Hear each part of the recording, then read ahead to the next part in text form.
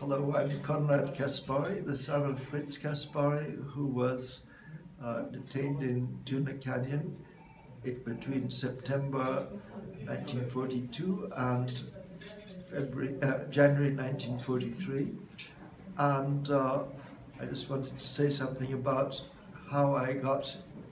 I'm at Frankfurt Airport talking to Siegfried Toy, and I'm delighted to be talking about this, and I wanted to say something about how I got interested in this subject. It was really triggered by the fact that last year I was going through some of my father's papers, and I discovered this file which I'd never seen before, which was covered in mold, and it had lots of pictures and documents, original documents from the time of my father's internment, both in Terminal Island before Tuna Canyon and then from Tuna Canyon.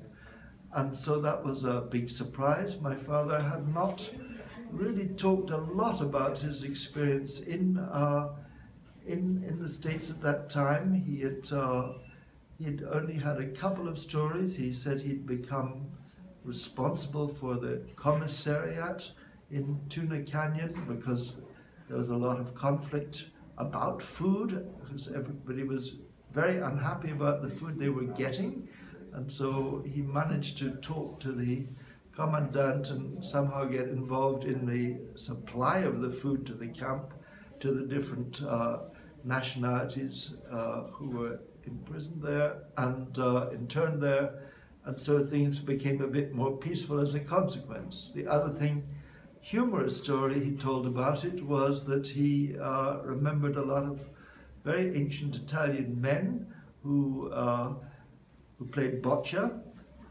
who'd arrived in the States in the 1880s, 1890s.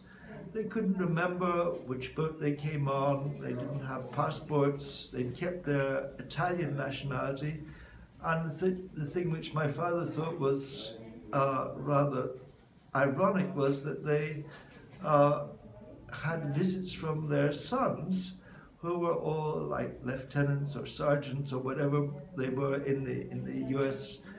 Armed Forces. So that was a bit of he thought that was a bit funny, really, in a way.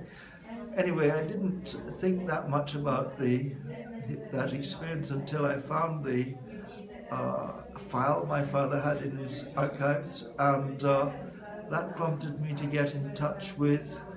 I sent a picture of the arrest of my father and a lot of Japanese and some Germans as well on December 10th in the Los Angeles Times. And I thought this was so amazing, just an original cutting from the newspaper.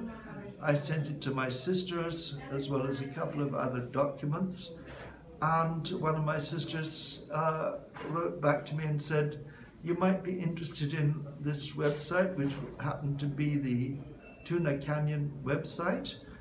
And on that website there is a link, a contact point, so I decided to get in touch, and I wrote to Nancy Oda and said, would she be interested in some material I had, and she said yes, and then she put me in touch with Russ Endo, who happened to be going to the National Archives in DC in Washington, and so it worked very well. And so amazingly, I'm now together with Sigrid here in Frankfurt and talking about this experience, and I think it fits in very well with my own interest in my father's longer history. I think I always had the impression about his internment in the US that it was a big shock to him, because he'd left Germany. He was very strongly anti what was happening in Germany at the time. He rather unusually, I think, realized that it was a very bad thing from the very beginning. And so I think he was a bit shocked when he was arrested the first time after Pearl Harbor, that in a way something not too dissimilar to what was happening in Germany was happening to him in the States. So I think that was always the impression I had, although he never stated that explicitly. Stop for the moment.